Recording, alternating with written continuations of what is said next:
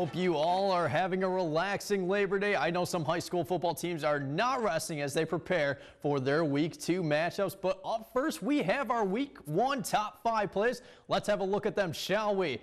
Number 5, starting out in Oscoda, Houghton Lake is going to cough up the ball, and senior Adam Hine is going to recover this ball. That sets up the Owls with excellent field position. The Owls would be able to take down the Bobcats by a score of 14-12. Oscoda's next game is this Friday as they travel to Coleman. At number 4, late in the second quarter between the Posen Vikings and the Hillman Tigers, Posen's Chase Doobie is going to do a little shake and bake to be able to punch his way in for 6. Another look here as Doobie is able to dodge a lineman. That would put Posen up 14-6. Doobie led the Vikings in rushing with 92 yards.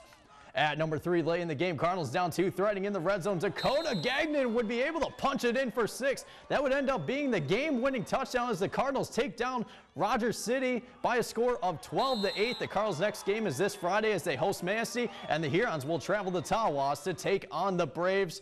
Number 2, with some more defense, Wyatt Ramel is going to recover this fumble and take it all the way back for the touchdown. That was the first touchdown of the Viking season. Posen just couldn't pull it together in the fourth as they gave up 24 points in a 36-14 loss to Hillman. Posen will hit the road this Friday as they take on Pelson. At number 1, Hal versus All Gray Sims. Hal is going to convert on this long pass down that is going to be a 70-yard touchdown. Hal was all over All Gray Sims in this one by a score of 30-0.